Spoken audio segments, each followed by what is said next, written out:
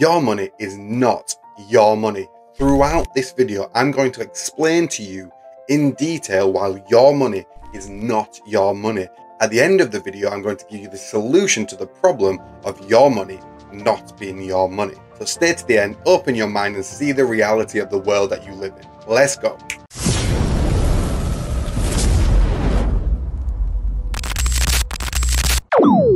I'll explain to you now why your money is not your money.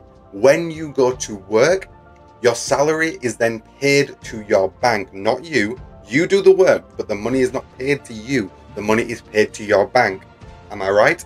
The money is paid to your bank. This is then not your money. This is the bank's money. The money that is in the bank is the bank's money. It is not yours. It is the bank's choice if they give that money back to you. We'll get into that a little bit later on. But what happens then with your money that is paid into your bank account? The bank then loans that money out. You don't see what's happening, but the bank then loans that money out to someone that needs a loan. Let's, for hypothetical, use some round numbers, and the bank will then charge that person, that individual, 6% on that loan. That loan is then paid back, and the bank will pay you an interest on your bank account of 1%, for example, just 1%. So in that situation, the bank has made 5% doing absolutely nothing. The money was paid from your employer to your bank to be loaned out to an individual to come back to the bank with interest, and you get 1% of the interest and the bank gets 5% on the money that you earn. You earn the money, not the bank, but the bank gets the interest on that money. This just proves that your money is not your money, it's your bank's money. If you want to make a large withdrawal, if you go into the bank and want to make a large withdrawal from the bank, you have to justify, and the bank has to be willing to pay you that money. It isn't your choice. You can't just go to the bank. If you've got £1 million in the bank and you go to that bank and say, I want to withdraw my £1 million, good luck, my friend. You're not getting it. You're not getting that money. No way, no how. You could put in a request, you could order it, you could say, I'll get this out in a month, I'll go through all the process. You're not getting it. You're not getting that money. They're not going to give you £1 million. It's your money that you earned, you're not getting it. Your money is not your money. There is not enough money in the bank for everyone to withdraw. For example, round numbers, if enough account holders went to the bank and deposited all their money, and that money came to £1 million in the bank would then loan out £800,000, for example, to people that need loans and mortgages and whatever they need it for. They would loan £800,000 out. Now, all those depositors, those original depositors, if they all went to the bank at the same time and said, can I have my money back? The bank had 1 million, they loaned out 800,000, and they only have £200,000 left in the bank. So if all the depositors came back to the bank and all of them said, can I have my money back? The bank does not have the original £1 million that was deposited in the bank. There's not enough money in the banks. If enough people go to a bank at the same time and try to make a withdrawal, this is what we call a bank run. Banks hate this. They should have enough money on hand. They play the game of having just enough money on hand that people will usually just about need, that they do not have all the money on hand.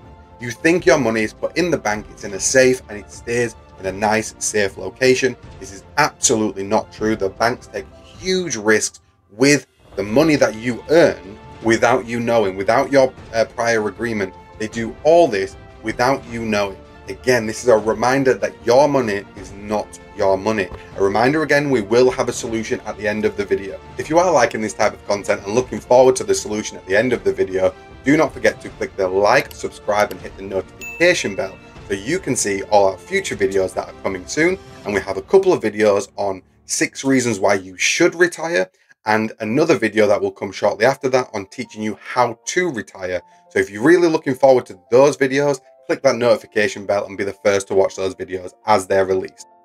At this point, you are probably thinking, how does the bank have this crazy unfair advantage? I'm sorry, I'm going to kick you while you're down. I'm going to tell you another advantage that the banks have that is probably going to get under your skin as well. Admittedly, probably will get under your skin. The bank has an infinite money glitch. I'll tell you this, the Bank of England or the equivalent in your own country, the Bank of England is allowed to print money. The Bank of England can press print onto money, and money is created like that. It's not actually physically printed, we just say it's printed, but reality, they just change some numbers on the screen and they then have more money. Now, they're not allowed to spend the money, so at least there's that.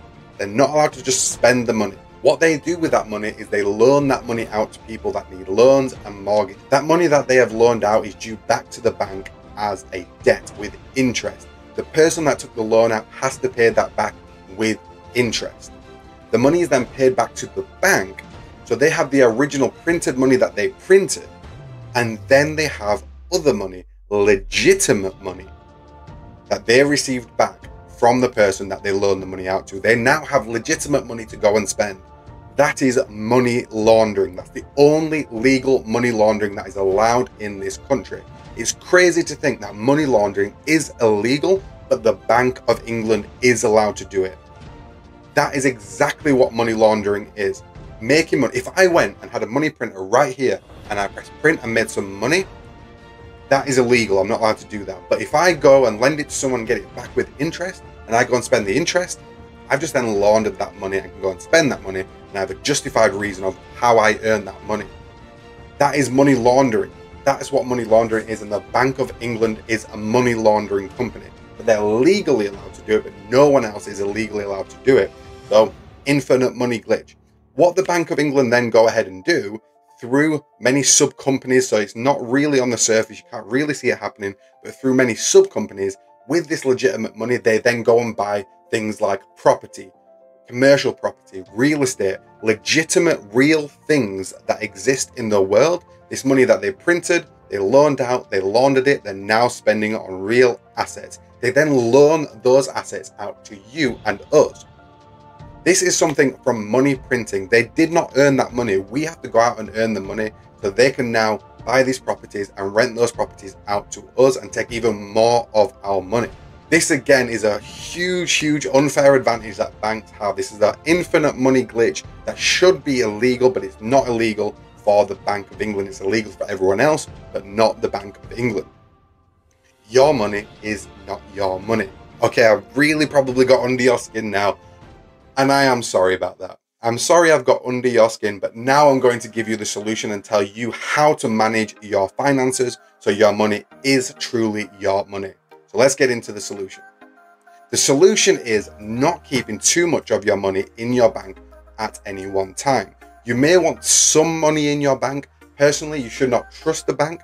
You should use the bank just a little bit for liquid money in case of emergencies. Fair enough, the bank has its uses and benefits. So if you have a few £1,000s in the bank, just a few £1,000s in the bank, just keep it there as liquid money in case of emergencies, boiler breaking down, incidents happening, car accident, car breaking down, things like that. So you're ready for those emergencies. Have your emergency fund, then stop. No more money is going in the bank.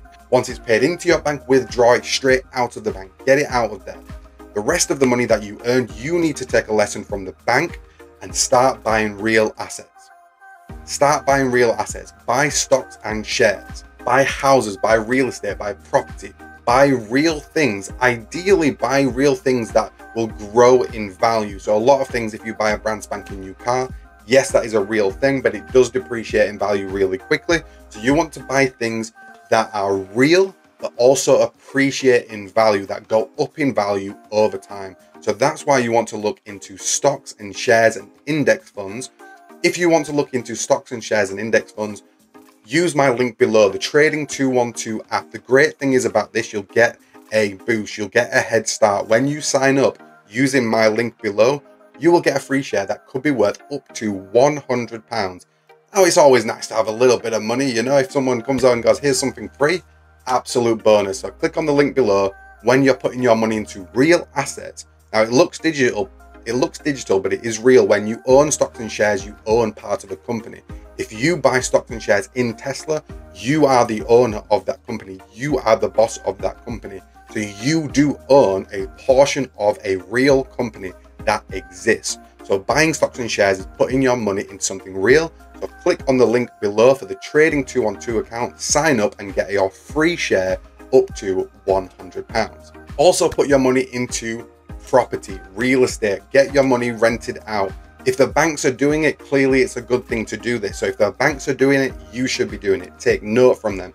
They've got the inside knowledge. They've got the infinite money glitch. So take some notes and follow their example. They've got the hidden advantage. So follow their example.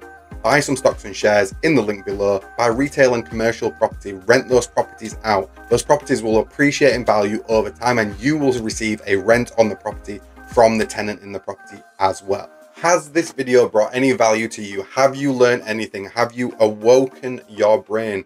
Has your mind opened to a new reality of this world? Have I just changed your reality with the knowledge that I've just brought to your world? If that is the case, then please click that like and subscribe button and notification bell for more videos like this. So when I tell you that your money is not your money, you're going to hate it when I tell you that your time is not your time. So click on this video to find out why your time is not your time. But also, again, I'm going to give you a solution to that problem so you can make your time your time.